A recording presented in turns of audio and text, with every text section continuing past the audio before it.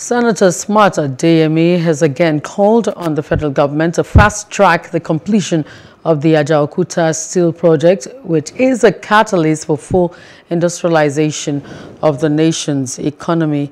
Adeyemi also urged the federal government to use the current gains made from crude oil sales at the international market to fix the comatose refineries or build new ones. He lamented the abandoned Ajaokuta Steel Complex, which he said has the potential of providing gainful employment for over 50,000 Nigerian youths, calling for the resuscitation of if full-fledged industrialization is to be achieved in the country.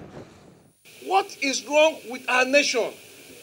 Today we should be smiling that the crude oil, the barrel, is now selling above $100.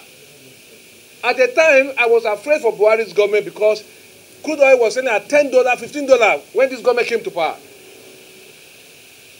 Now, today it's over $100, but we're not getting the benefit. For whatever it will take this government to block the leakages, we must do it and use this advantage to complete iron and steel complex. I was in Lagos yesterday, and I look at all the steel that were used to build the new terminal. They were all imported. And you know one thing? We have them in our in Kogi State.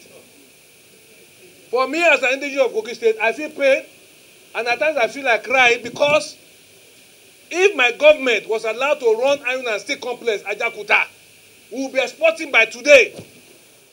Please do subscribe to our YouTube channel and don't forget to hit the notification button so you get notified about fresh news updates.